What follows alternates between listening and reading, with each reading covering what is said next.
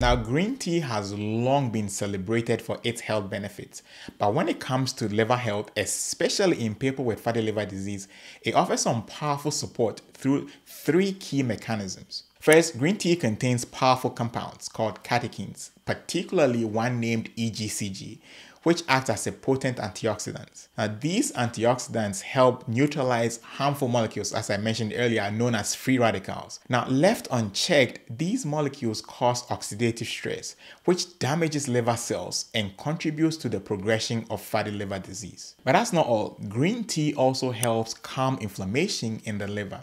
Now, I'm sure you're probably already aware that chronic inflammation is a major driver of liver damage in conditions like non-alcoholic fatty liver disease. The catechins in green tea can suppress the activity of inflammatory pathways. Now, this helps reduce swelling and irritation in the liver tissue, making it easier for the liver to heal and function properly. Green tea also helps regulate how the body handles fat. Now, it has been shown to enhance the fat burning processes and reduce fat buildup in the liver.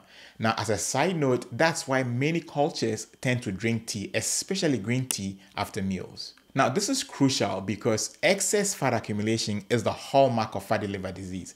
By helping the liver break down and move fat more efficiently, green tea can actually improve liver function over time. Now, don't take my word for it. There's science that backs this up. A 2022 systematic review published in the journal Medicines analyzed both human and animal studies on the effects of green tea on fatty liver disease. The review found that the ECGC or green tea extract supplementation reduced body weight, adipose tissue deposits, and food intake.